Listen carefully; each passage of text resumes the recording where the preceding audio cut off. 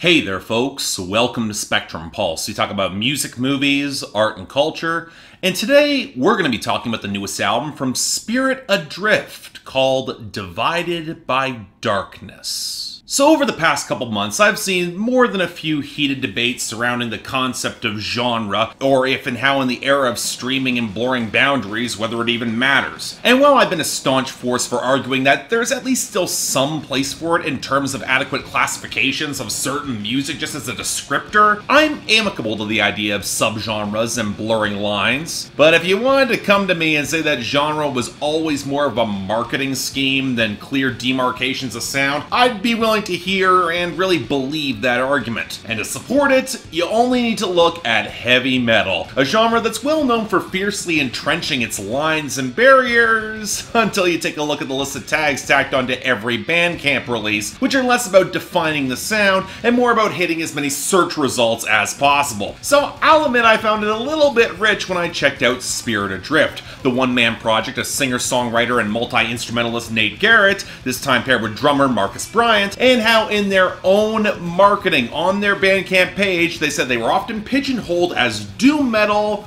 and then I saw doom metal in their tags. But you know what, upon reflection, I can see why that connection might have been drawn. While they had their faster passages, you could definitely sketch some loose parallels to how Black Sabbath was touching on their similar sound in the late 70s, or the very earliest progenitors of the genre in the early 80s. And yet, like with Sabbath, I'd argue if you were looking for that sound proper, you wouldn't go to Spirit Adrift. For me, their sound was always at its best rooted in the hook-driven, more conventionally structured, and melodic heavy metal that showed a very clear lineage to the past, but brought in the chunky, grimy muscle that characterizes more modern scene, and acts like, say, Baroness or even Mastodon. And going back to their first two albums, I heard a lot which I found really damn promising. As I mentioned those two acts, I think they've got the potential to get as big as them. So yeah, it's been a while since I've given a proper metal review, so what do we get from Divided by Darkness? Well, here's the tricky thing about this album. I can easily make the argument this is easily Spirit Adrift's best album to date, retaining the heaviness and the crunch while doubling down on the hooks that hit the razor-sharp balance between modern texture and a very clear debt to Sabbath-era heavy metal, in not precisely a tight package, but one that knows exactly how to prioritize its best elements and deliver a lot of striking moments. Now, it's absolutely their least doom project to date, but if that means they were able to refocus on their greatest strengths as an act that just so happened to be a lot more up my alley, that's a major plus. No. The real tricky question here is whether they did enough to differentiate themselves from their forebears and deliver enough individual standouts to hit true greatness. And honestly, I think they might have just gotten there. And they could have well delivered one of the strongest heavy metal albums that you're probably going to hear this year.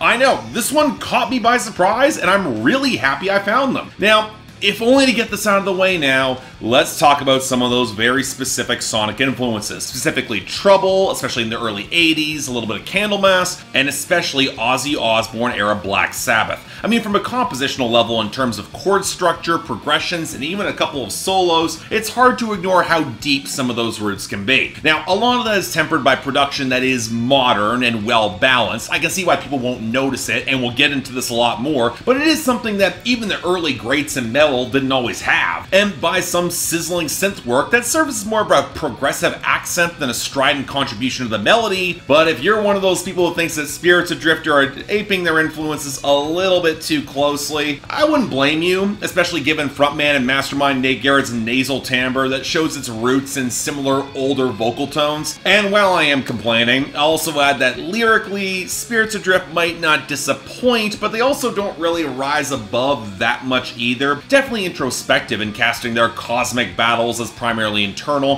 reconnecting with primal instincts but still racked by guilt and old demons that can't quite be vanquished, and that's not even touching on the question whether or not those old primal instincts can be fully trusted to lead them into the light. But by doubling down on abstraction and some pretty conventional metal iconography, nothing in the writing and the lyrics is really gonna blow you out of the water. And that does kind of matter when your vocals are a little cleaner and more prominent in the mix, and you are embracing more of a conventional structure. And given that we are in this territory, it's hard to avoid the fact that there are remnants of the band's more doom-inspired past that can make a few songs not quite hit with the same impact for me, mostly through running a little bit long or not quite ending with the same precision, with the sludgy Born Into Fire being the biggest example, although the groove not quite coalescing on Tortured by Time also falls in the same category, even with the key shifts and that echoing final notes of that solo making a pretty valiant effort. Hell, I might even put the lead-off single Hear Her in the similar territory as well, especially given how abrupt the ending of that song was. But all that being said,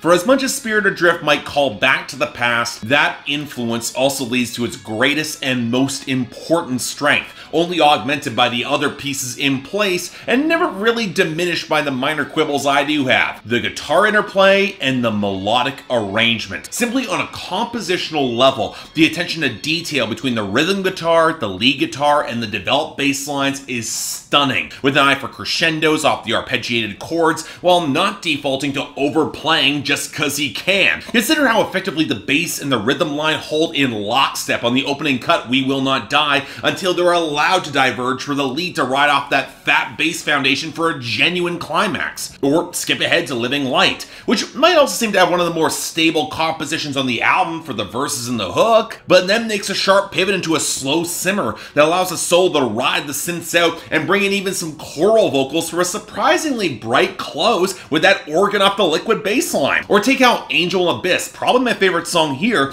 doubles its lead guitar for a huge gleaming opener that still takes the time to build into some Black Sabbath power ballad territory. Yeah, it's probably got some of the most obvious Ozzy Osbourne callbacks, but that ridiculous solo, it puts it over the top in the best way possible. But you know what? I have to give a ton of credit to Sanford Parker's production here as well. The old Doom influence, it contributes to a chunky, roiling low end with some real textured crunch, but layered in a way that the title track can venture into some bassy but liquid prog rock territory, and the higher melodic shred of the lead guitar does not get overshadowed or swamped out, but complemented, and in that case, actually have the balls to land on a surprisingly bright major chord for the title track. Now, that also plays a significant role in how you get a more developed lead and bass line across Hear Her that eventually does diverge just enough to dive into those gurgling synth wells and a solid solo. And while I'm not normally one to advocate for an album to end with an instrumental, it's a really high-risk, high-reward move to wrap up an album, but The Way of Return is dynamic enough and is willing to bring all of its main ideas to bear for a terrific lead solo that's well-balanced in the bass, drop into an acoustic accented prog rock passage unlike the rest of the album, but seamlessly integrated, and then ride the kick drum crescendo into another great lead climax that ends in a dark synth-inflected piece, but one that's paid off by those quaking final notes. Not what I expected, but yeah, it hits and it fits. So yeah, tie it all together. Look, I can see a lot of metal purists being all over this album, and rightly so. The guitar and bass work is phenomenal, the production is genuinely excellent, exactly what I want to hear in heavy metal, and the compositional nuts and bolts are so strong, I can see Nate Garrett being able to take Spirit Adrift in any direction. But it's that last point that makes me really excited about this album. Possibly transitional in its shift to more accessible hooks and song structures, but with fundamentals so strong, he could go in any direction, willing to experiment but tempering it in a rock-solid foundation. That's great instincts. In short,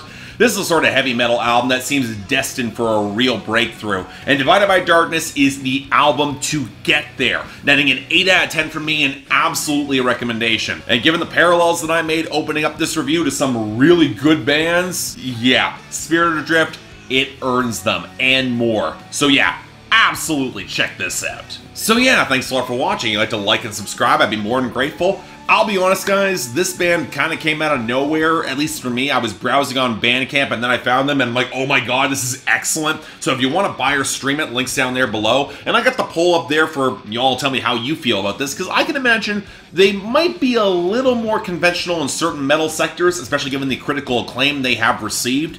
But yeah, you're going to want to hear this stuff. It's really damn good.